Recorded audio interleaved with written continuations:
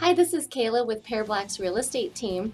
Today we're going to be talking about the top 5 home improvements that you can do to see the best return on your investment as a seller. The first one is to avoid actually completely redoing your floors. Sometimes it's actually best to try and refinish the hardwood floors you may already have in your home, or just choose the spots of the home where the carpet may be worn and try and just replace those instead.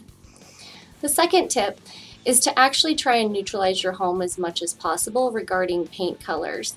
If you have rooms in your home that have specific color choices that are bright or really dark, it may turn off some buyers. So a quick fix for that is to choose a neutral paint color and spend a few hours on an extra Saturday you may have off and tone down the room so that buyers don't see it as more work they have to do when they purchase the home. The third thing that you can do is to pay attention to the lighting in the home. If you have a room that's darker than others, try and place an extra lamp in it or change the light bulbs if they start to dim. Make the room inviting by making sure that the lights are on in the home for all the showings, and also to keep the thermostat up. The fourth thing that you can do is replace the vanities in your bathrooms. A lot of buyers will notice if they're dated, and a lot of times they'll see that as extra work that they don't want to do when they move into a new home. So a simple fix is to simply replace the vanity from a basic big box hardware store. They'll have a lot of choices for not a lot of cost, and a lot of times you can do it yourself. Another thing to focus on in the bathrooms are the lighting in there as well.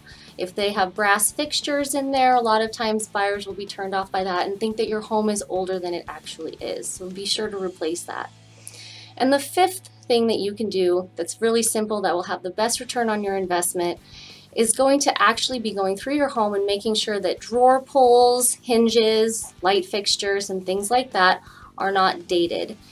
Again, with the bathroom one, if people see brass, it reminds them of the 1980s, and even though your home might be 1990s or in the 2000s, it makes it feel older.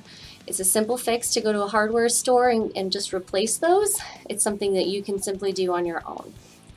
Thank you for listening. This is Kayla with Pehr Black's real estate team. Have a good day and call us with any questions.